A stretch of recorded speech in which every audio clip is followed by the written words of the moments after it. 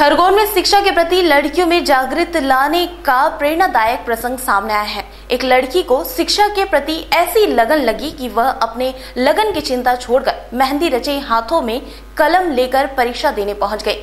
खरगोन में MCom first year की परीक्षा दे रही छात्रा शेफाली का लास्ट पेपर था। उसी दिन उसके लगन का भी मुहूर्त था। शेफाली ने पढ़ाई को अधिक महत्वपूर्ण मानते हुए परिवार वालों से जिद की कि वह पहले अपना पेपर देकर आएगी। लगन शाम का होने से मामा के जोर देने पर परिवार के अन्य सदस्यों ने शेफाली को प्रोत्साहित किया और उसे दुविधा से बाहर निकालने की इजाज़त दे दी।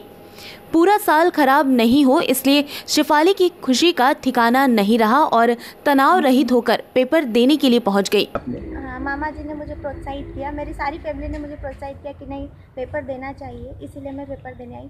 वैसे मैं सभी से यही कहना चाहूँगी कि सारी जो भी लड़कियाँ रहती है वो सारे फैमिली वाले उन्हें प्रोत्साहित करें पढ़ने के लिए। MP न्यूज़ एक्सप्रेस के लिए खरगोन से नौशाद खान की रिपोर्ट। सरकार और संबंधित विभागों द्वारा रेत के अवैध उत्खनन पर अंकुश लगाने के लिए भरपूर प्रयासों के बावजूद लगता है कि इस अवैध कारोबार में लिप्त रेत माफिया भारी पड़ रहे हैं। धरपकड़ के बावजूद रेत का अवैध उत्खनन और तस्करी बेखौफ जारी है। अवैध कारोबार में लिप्त रेत माफिया भारी पड़ रहे हैं।